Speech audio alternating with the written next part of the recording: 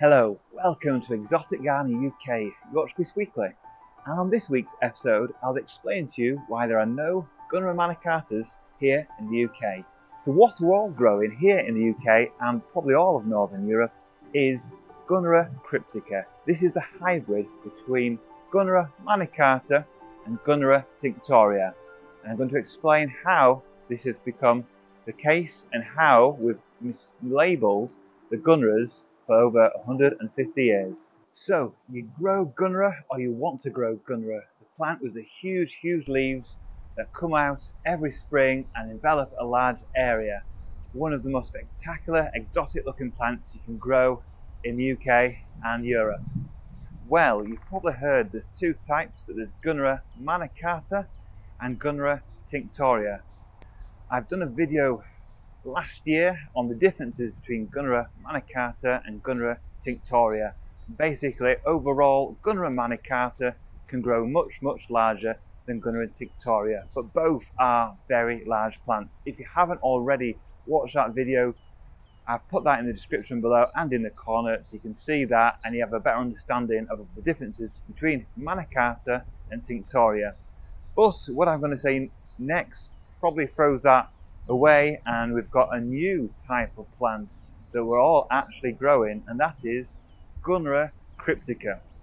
So Gunnera manicata was first sold in Europe in the 1860s, and it was grown in many places, including in Cornwall, where today we see the biggest specimens of Gunnera anywhere in the UK because of their fantastic growing conditions. But what's happened over the last 150 years is that Gunnera manicata and Gunnera tinctoria have actually crossbred, hybridized, and produced a new plant, and this is what we now call Gunnera cryptica. And the original Gunnera manicata plants, which are actually less hardy than tinctoria and cryptica, have pretty much died out, so we don't have any true Gunnera manicata anywhere in UK or Europe. Both Gunnera manicata and Gunnera tinctoria originate from South America, with Gunnera manicata in the Atlantic rainforest habitat in southern Brazil and Gunnera tinctoria from Chile and southwest Argentina, where it grows at the edge of forests and alongside rivers as well. So the hybridization between Gunnera manicata and Gunnera tinctoria happened probably very early on after the plant came here from South America in the 1800s, and because the offspring are hardier, they have survived the occasional very cold winters where they've been grown in the UK and Northern Europe. And it's not a hybridization program in terms of trying to make a new plant. This has happened spontaneously, basically by having tinctoria and manicata growing close to each other in a garden situation, which it wouldn't have been in the wild. They have just hybridized naturally, and it's the offspring that look very similar in many ways to tinctoria and manicata that people have continued to grow on for all this last 150 years and call Gunnera manicata. This gets more and more complicated because in more recent years, in the last sort of 10-20 years, when people have been buying Gunnera manicata from garden centres, almost certainly there have been Gunnera tinctoria plants, because Gunnera tinctoria is a banned species and they've all been labelled as manicata. So if you've been buying Gunnera manicata over the last 5, 10, 15, 20 years, you've actually been buying Gunnera tinctoria. The real Gunnera manicata, which is what we often see in the southwest, which is the largest type of Gunnera we grow normally, is actually not Gunnera manicata, it's Gunnera cryptica. So it's very confusing, but I'm going to go through a few telltale differences between Gunnera manicata, cryptica and tinctoria.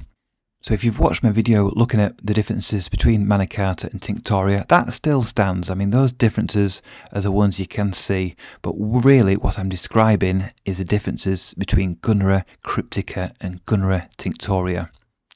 The real Gunnera manicata still lives in its native habitat in Brazil, but it no longer lives in its true form in Northern Europe and the UK because it is really the hybrid Gunnera cryptica. But the differences between the three, there's many different aspects we can look at, but if we look at the length of the leaf stalk or petiole, in true Gunnera manicata, the length is up to 2 meters in length and it's sort of white to green in colour, whereas in tinctoria it's 1 to 1.5 meters and it's sort of a pale reddish to green colour.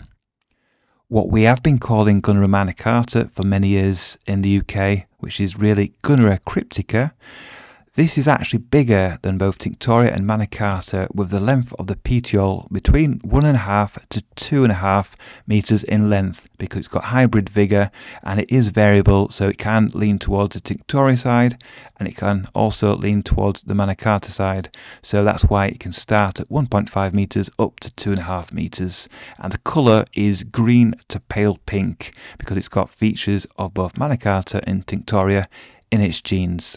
When we look at the prickles on the petioles, this is another identifiable feature that we can look at and see the differences in the length of the prickles.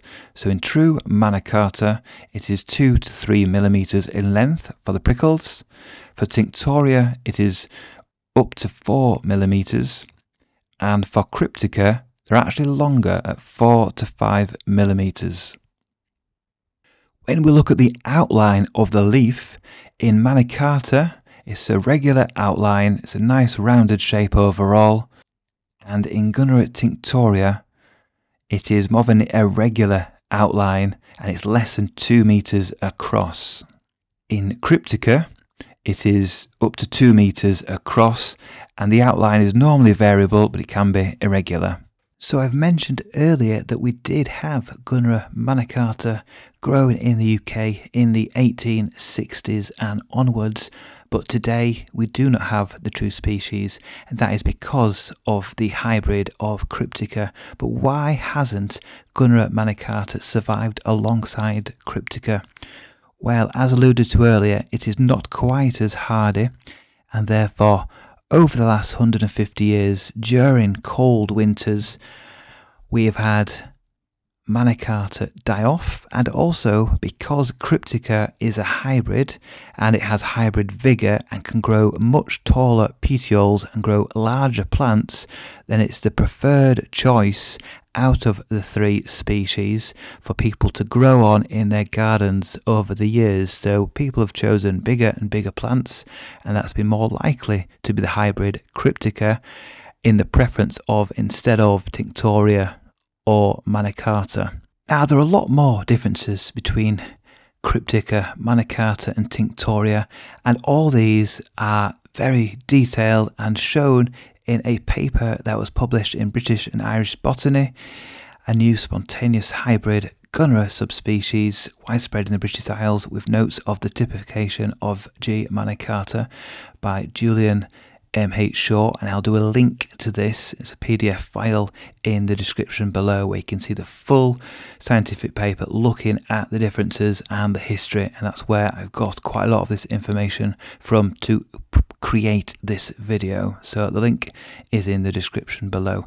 So there's lots of differences. I've gone through a few in this video. Thank you for watching this edition of Exotic Ghana UK. Join me next week where I'll be doing more in the garden.